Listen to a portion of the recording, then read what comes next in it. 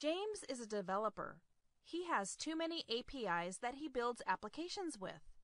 Every time James starts to build an application, he spends a lot of time finding the right API to use. This slows him down. He wants to manage his API catalog and have a way to easily and quickly use his APIs. Oracle API Platform Cloud Service can help. The Oracle API Platform Cloud Service developer portal provides discovery, learning, and registration for APIs. Here, James can view all the APIs he's authorized to view. A short description introduces the purpose of each API. He can click an API to view a more detailed overview and documentation on how to use it. Once he finds an API to use, James can register an application to it. With the application registration feature, each application is assigned a key that identifies requests from his applications.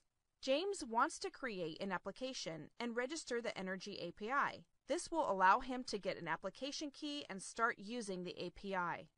First, he logs into the developer portal and finds the Energy API he wants to use.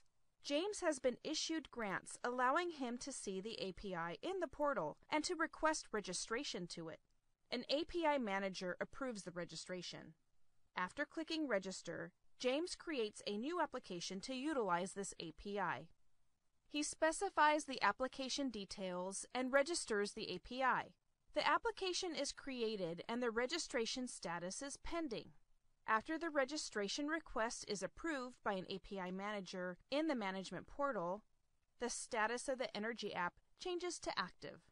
Users with a register grant don't need to go through the approval process. The application will be active right after creation. Now James can use this API to build his application. He can also easily unregister an API and delete applications in the developer portal. To learn more, visit us online at cloud.oracle.com. And thanks for watching.